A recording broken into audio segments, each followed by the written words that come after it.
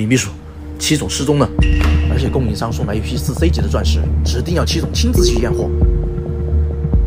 先封锁消息，加大力度去找7种，供货商那边找个理由先拖延。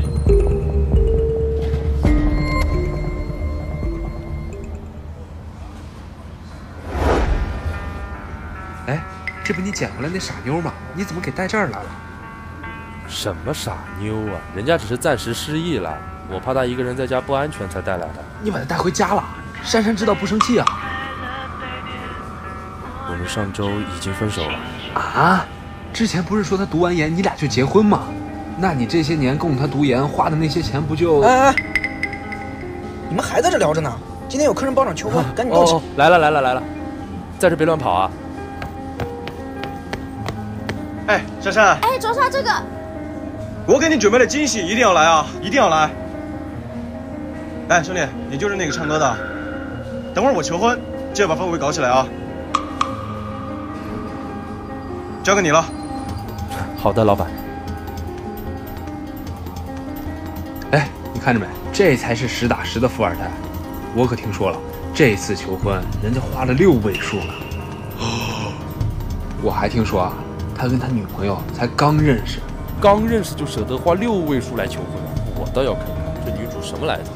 哎，女主角来了，女主角来了，快！奏乐。哦，好。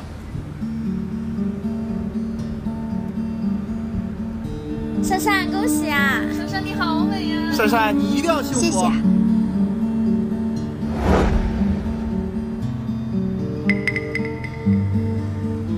珊珊，嫁给我好吗？嫁给他！珊珊，嫁给我好吗？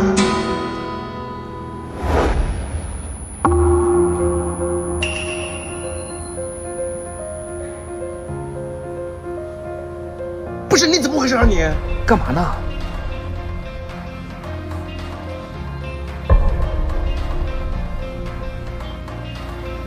珊珊。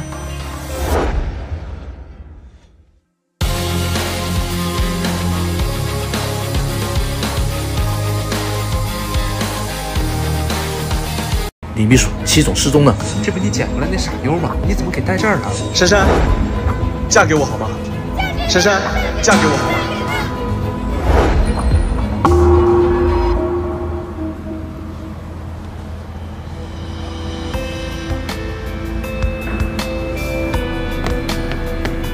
刘珊珊，你才和大宇分手多久啊？这么快就找到下家了啊？你都说了，我们已经分手了，我跟谁在一起那是我的自由。你还有没有良心啊？大宇为了你读研的生活费和学费，一天打3份工，你对得起他吗？啊？感情本来就是你情我愿的，有什么对得起对不起的？你为什么？大宇，我知道这些年你供我读研付出了很多，但是我们已经不是一个世界的人了，而且我们之间没有什么共同语言，我们俩在一起真的不合适。就算以前我对不起你们，以后别再缠着我，别再缠着我。珊珊，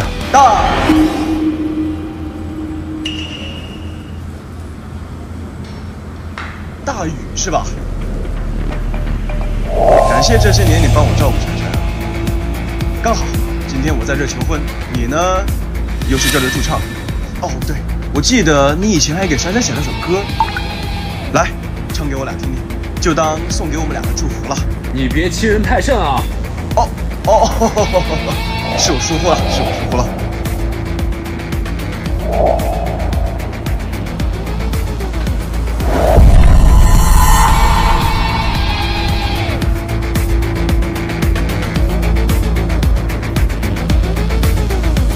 现在可以唱了吗？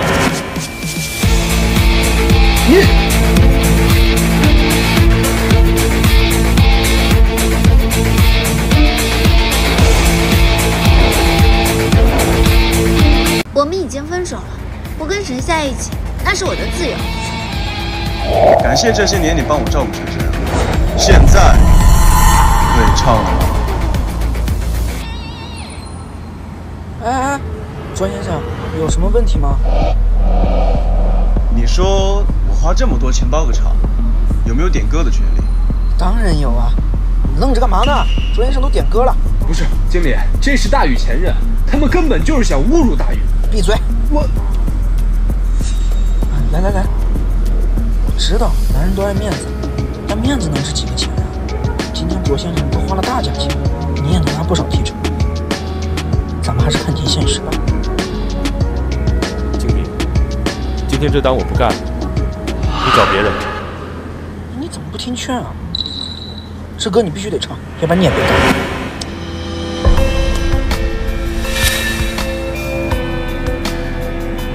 我也是为你想，你想想，你还有很多债没还呢。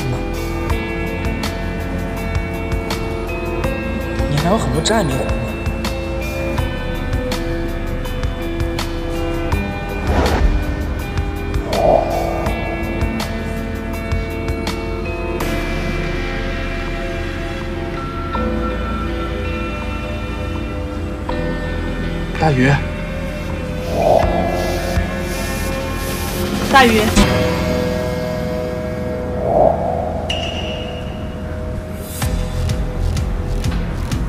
你怎么出来了？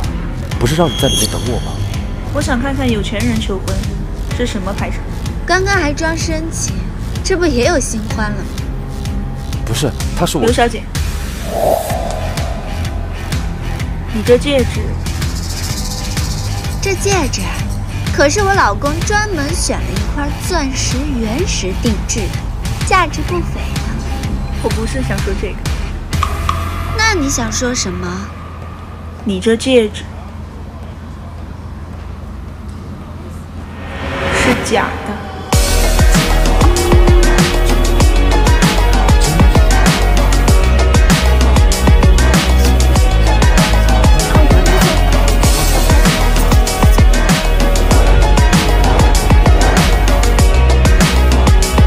大宇，你这戒指是假的。求婚吗？真的是假的呀？乱说什么呢？你见过真的钻石吗？就是着下怎么可能买假的？钻石那么大，一看就不是假的呀。对，一看就便宜。你这石头颜色发白，是锆石，不是钻石。不可能！不信啊？那你看看它的火彩，越是切割完美的钻石，火彩就越耀眼。但是仿真品的火彩就很呆板。送给你这个未婚妻的戒指是假的，但是做给外人看的求婚仪式却花了6位数。看来你这个未婚妻在他心里……他说的是真的吗？这个戒指到底是真的还是假的？是假的。你……但那是因为原石定制戒指本来就很慢，你不是想让我早点娶你吗？反正戒指都会到，所以我就买了个假戒指，先走走形式喽。你听见没有？是因为定制戒指太慢了而已。但你脖子上的项链也是假的，这可是品牌现货，不存在定制慢牌。假的。刘大宇，你送我假的项链？哦，大鱼送的呀。那也正常，他确实没钱买真的。再说了，也没必要送你真的呀，几10块的 A 货跟你也挺配的。刘珊珊，带着前男友东西舍不得丢是吧？不是卓然，你听我跟你解释。说没说过，其他男人东西全部都给我丢掉。我断干净了，卓然，你听我跟你说。休想能烂摊子再来找我，闪开！拿着你的东西滚！卓然，你等等我。尾款还没付呢。什么都没了。谁说的？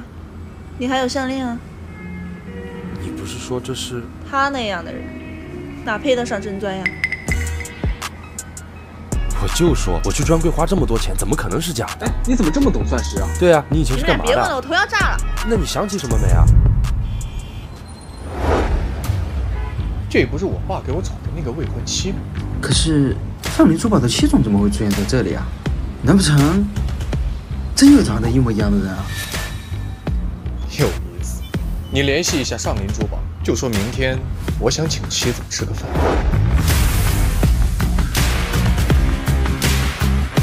李秘书，戚总失踪了。这不是我爸给我找的那个未婚妻吗？有意思。哎，这家是吴氏珠宝新开的门店，要求很高的。你真打算来这面试啊？有什么问题吗？总，上林珠宝那边说戚总去了国外，不方便见面。我们新开的那家店还在招人吗？是。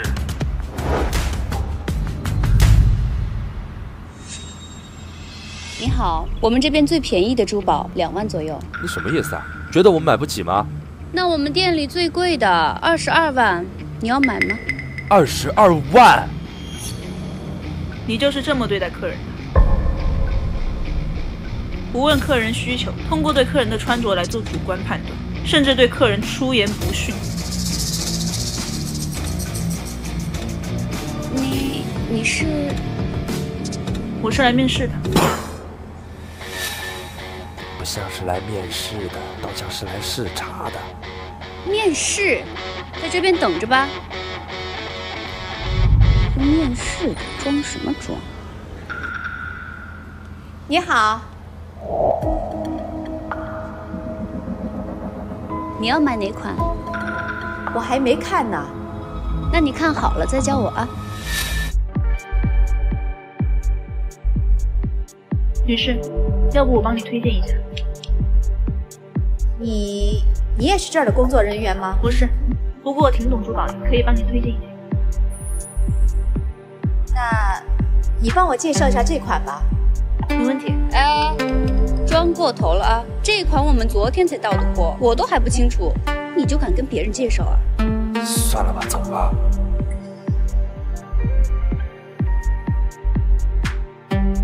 这款戒指采用的是最顶级的白钻，最大的特色是它的外形完美的切割成六角形，而六角星钻从空中向下看，很像山顶融化的冰雪。它作为婚戒，也寓意着春天即将来临。从设计风格来看，应该是Marina衣服的手笔。说的真好，帮我包起来吧。哎，女士，他不是我们店的员工，我给您包。可是没事儿，您买到满意的就行。还真是大度啊！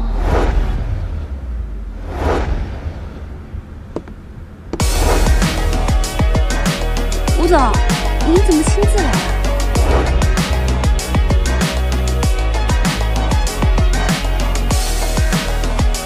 你是？我是来面试的。说的真好，帮我包起来吧。他不是我们店的员工，我给您包。还真是大度啊！女士，您对她的服务还满意吗？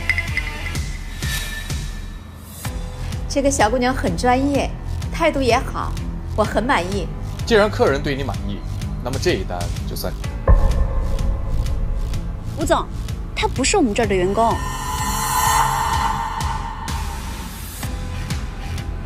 哦，是这样啊，我记得你是店长啊。哎，对。明天来上班吧。刚好，我们新店开业，还缺一个店长。吴总，我才是店长，你搞错了。店长，这么不把客人当回事儿，你还有脸说你是店长？不是吴总，我刚只是……我不想听你废话，这是我的店，说了算。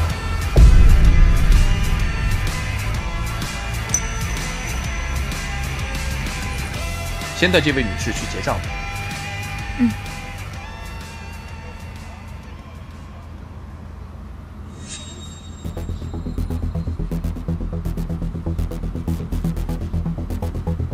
你和她什么关系？关你什么事儿？你喜欢她吗？真有病吧！哎，快走走走走走。等一下，吴先生，谢谢您的赏识，明天我会准时到岗。你明天不在这儿是？哎，什么意思啊？你别以为你是老板就想图谋不轨啊！大不了这个工作咱不要，走吧。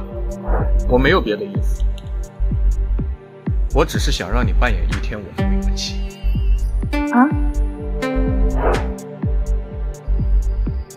我倒要看是不是陈七七？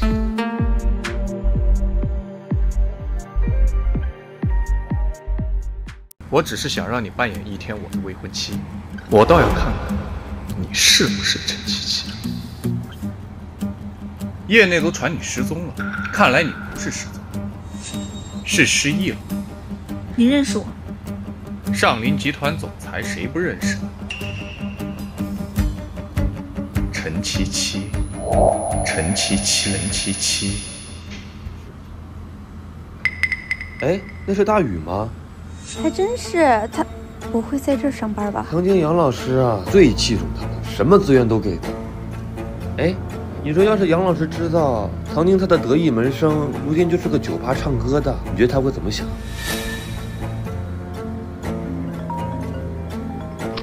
喂，大宇啊，杨老师前阵子退休，我们准备给他办个谢师宴，就在上林酒店。哦，那个我，你可不能不来啊！你当年毕业拿了专业第1名，又是杨老师的得意门生，你不来可说不过去了。哎，就这么定了。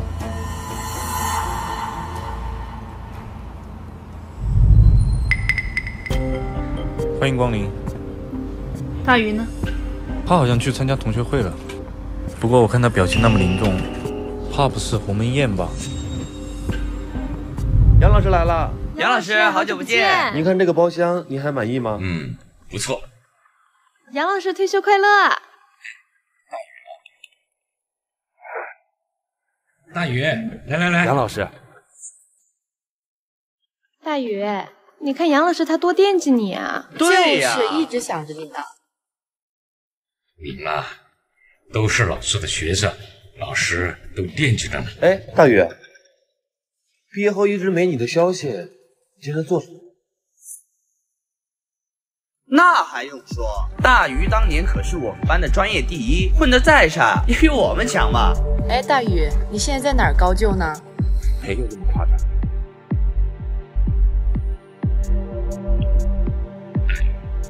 毕业这些年，你是不是遇到什么事儿？不会是还没找到工作吧？哎，怎么可能啊？不可能吧？大宇怎么会没工作呢？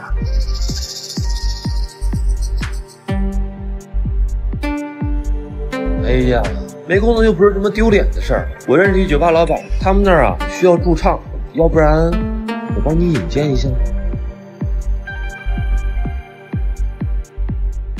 不用你引荐。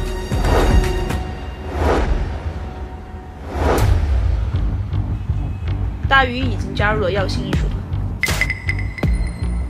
耀星艺术团，那可是国内最顶尖的艺术团。哎，我还听说前段时间上林集团给耀星注资了呢。他怎么可能进入耀星？你谁呀？张口就来。上林集团，陈七七。陈七七。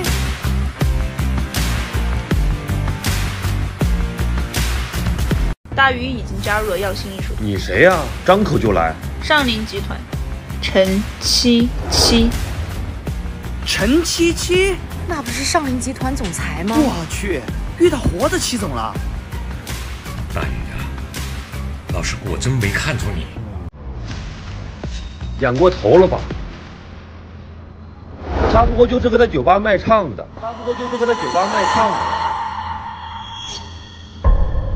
还耀星艺术团，我呸！这好像就是大鱼啊！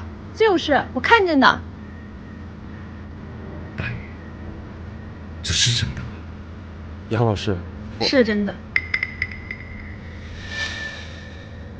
大鱼就是在酒吧驻唱，我也是在酒吧发掘他的。大宇，看来你这次真是下了血本啊，找了个演技这么好的演员。你说你是陈七七，有什么证据吗？对呀，走吧。还上林集团的陈七七，他是你我能接触到的人吗？对呀，我们哪儿接触得到戚总啊？就是，谁也没见过戚总长什么样啊。戚总也不可能为了大鱼跑到这儿来吧？你装谁不好，非要装陈七七？我要真是陈七七呢？你要真是陈七七，我给大宇提鞋。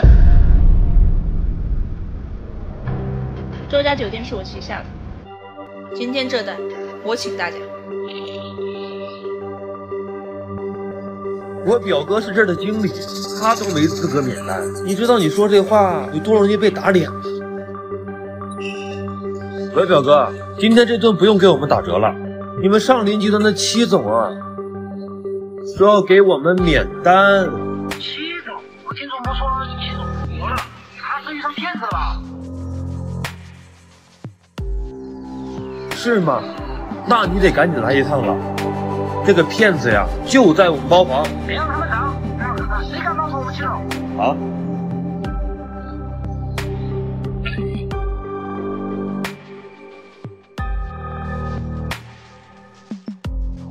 我走吧。我看谁敢走。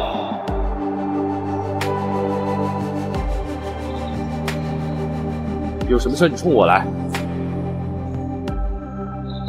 好了，别吵了。你说的骗子在哪儿？哎，表哥，就是他。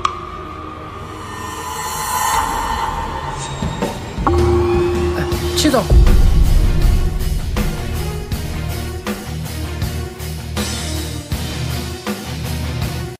他不过就是个在酒吧卖唱的，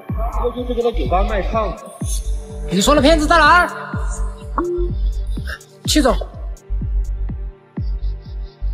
哎，表哥，你搞错了吧？你不是说陈七七在国外呢吗？你乱说什么？这就是我们戚总。你真是陈七七？叫戚总。你刚刚说我要真是陈七七，你给大鱼提鞋来着？不用了。大鱼，杨老师，实在对不起，今天本来是您的谢师宴，被我们搞的。看到你们都这么有出息，这就是给老师最好的谢师宴。天琪啊，老师知道你是个好人。杨老师，今天这事儿算了吧。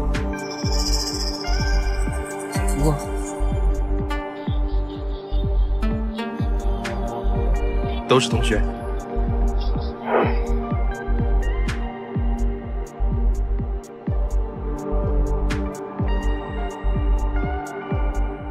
你真的是戚总？原来你跟我退婚，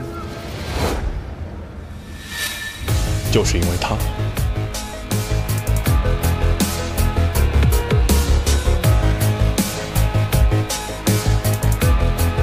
你真的是戚总？原来你跟我退婚，就是因为他。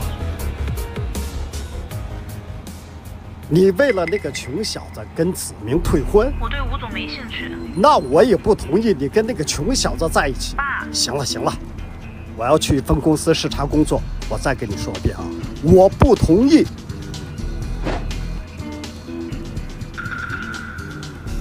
今天你第一天报道，先跟着老员工他们多学习学习。哦，好。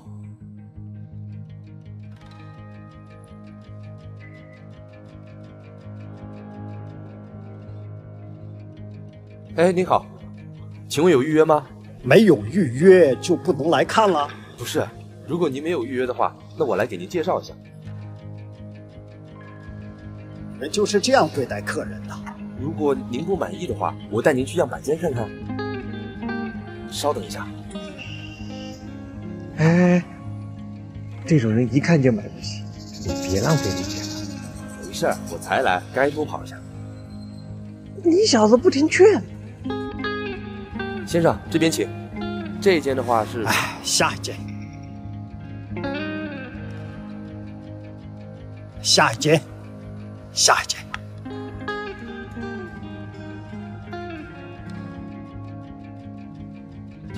下一间。哎，先生，今天这些房子有满意的吗？没有一间满意的。行了，我回去了。那我送您去公交车站吧。哎，先生，喝水。你看看，你跟我跑了大半天，我一套房子都没买，你还给我水喝？带您看房子本来就是我的工作。再说了，您是客人，又跑了一下午，请您喝水，花不了几个钱。啊，好，谢谢啊。不用。那我先走了。再见啊。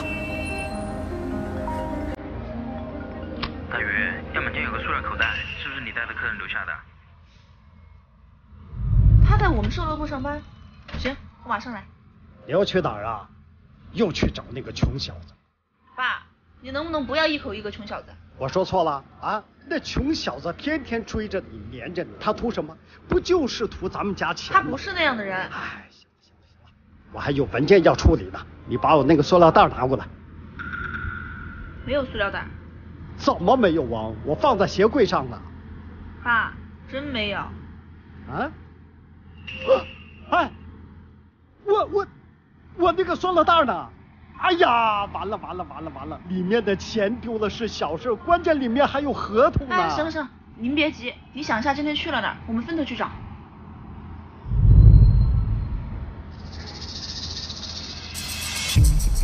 他订房了吗？那联系方式呢？给了吗？我说什么来着？哎，这不给他留了一个破袋子吗？一个破包有什么好看的？我看看有没有身份证什么的，我给他送过去。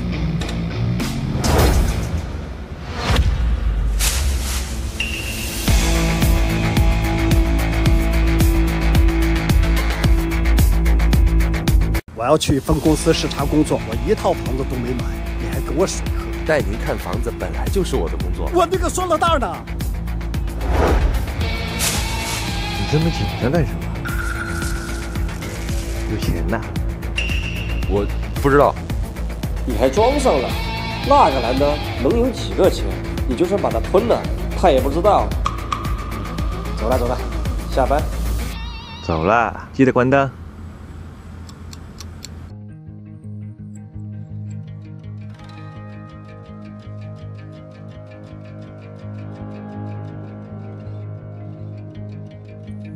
哎，先生，您的东西。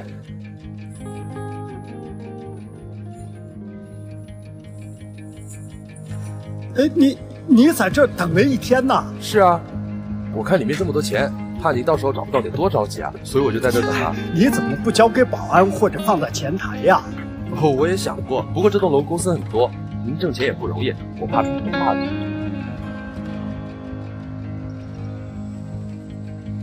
哎，不用，拿着我一点小意思。我要是图您的钱的话，我就把您包拿走了。您包里的钱比这个还多呢。不是我这，真不用。爸，你找到了吗？找到了，你先回去。那先生，这包也还回去了，我就先走了。哎，好，你慢点啊，谢谢啊。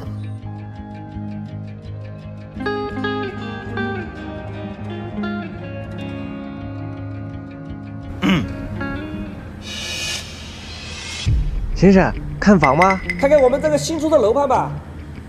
谁是大宇？我是。经董事长考察，大宇工作认真负责，特此提拔为超凡地产销售部经理。哎，凭什么呀？对呀，他才跟了几天，我们这里资历比大宇老的人多的是。就是，你谁呀？谁对我的决定有意见呢？到我跟前来说。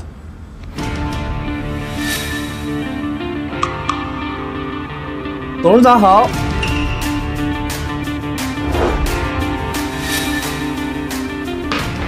戚总，董事长好像知道大宇在超凡地产上班，一大早就过去了，现在可能已经到了。下午会议推迟，我去一下超凡地产。我要是图您的钱的话，我就把您包拿走了。董事长好。3个月，你们整个这个部门才接了几单业务？我要是不来的话，我都不知道你们这样接待客人。除了大宇，其他的人扣3个月的奖金。都干活去吧。董事长，我一定不会辜负您的信任的。好好干，我看好你。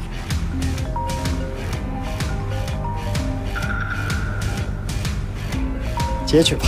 哦，好。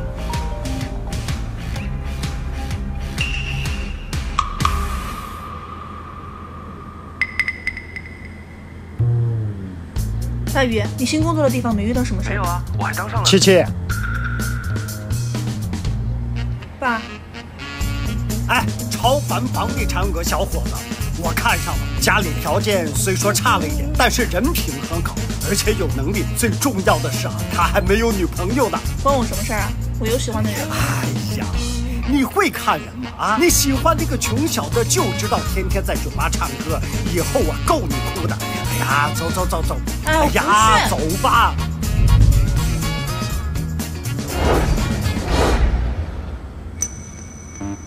七七，你们认识啊？爸，您要给我介绍的是大宇。我介绍的就是他呀。啊？他就是那个唱歌的。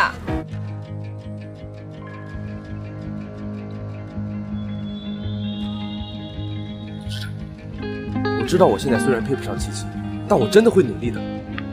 您给我2年时间，不，1年时间，我一定会证明自己给您看的。爸，您自己也说过，大宇很有潜力的。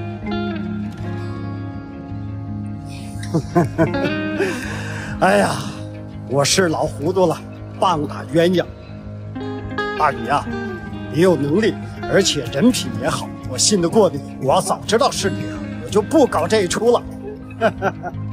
2个的事儿啊，我同意了。